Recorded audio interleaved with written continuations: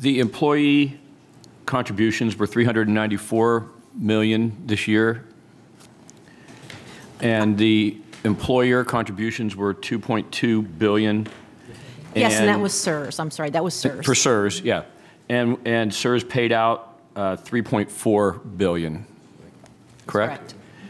And Glenn, do you have similar figures for PSERS? Yeah, for the fiscal year ended June 30th, members contributed to the pension plan a little over $1 billion, and the employers contributed in about $4.25 billion.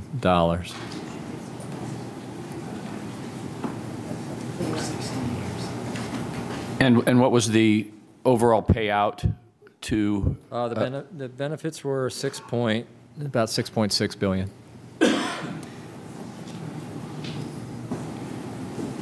The 4.25 of the employer contributions do you have a breakdown of what was? Is there a breakdown of what school district and what the state pays in? It's roughly 50-50. Yeah, it's roughly 50. About 50-50? Okay. Yeah, every school district gets at least 50%, depending on their aid ratio. Some districts get more than 50% reimbursement from the Commonwealth.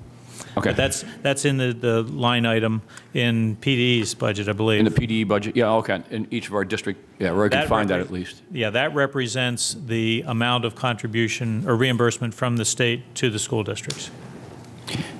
And on the PSERS side, the general fund, the amount is about 40%. So 40% of those employer contributions, or the $2.2 billion, is from the general fund.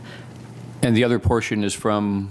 Special funds like motor license vehicle fund, federal funds coming in through, or some independent employers like State System of Higher Education, Penn State University. Okay, thank you. And I think we heard that both. I mean, I know there's so many variables, but 2042 is a year that we can look, that we, just as a number. That would be assuming that all the variables are met. Yeah. Right. I mean, there's. For 100%. 100%. To get to right. Mm-hmm. And I think I heard Director Sanchez mention that 100%. I mean, we may get there someday. Is there in the pension world? Is there an absolute need to ever get to exactly 100%? Or is that something that's open to debate? It's always the goal. Any actuary will tell you it is always the goal to get to 100%. It's not always easy or possible, and sometimes we get there and we get past it, and decisions are made that takes us right back down to where we are. But I think we were there once when some decisions were made. Yes, we were way over. But it is always or at least we thought we were there. Right.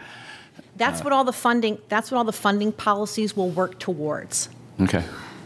And yeah, thank you very much for answering all the questions today, and for being here with us. I think we all learned a lot, and really appreciate it. Thank you.